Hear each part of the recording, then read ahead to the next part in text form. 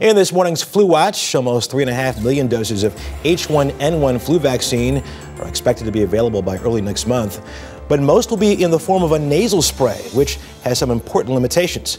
Our Dr. Jennifer Ashton is here to explain. Jen, good to see you. Good morning, Russ. Important limitations. What are we talking about here? Okay, the flu mist, Russ, contains a live but weakened form of the influenza virus and therefore is not approved for use in everyone. It is only approved in use for people aged 2 to 49, not people with underlying medical conditions, and not pregnant women. So of the 3.4 million doses that will be rolling out in early October, most will be in the form of this flu mist, which actually took some of us in the medical field a little bit by surprise. We didn't expect this one to come out first. Is it as effective as the shot?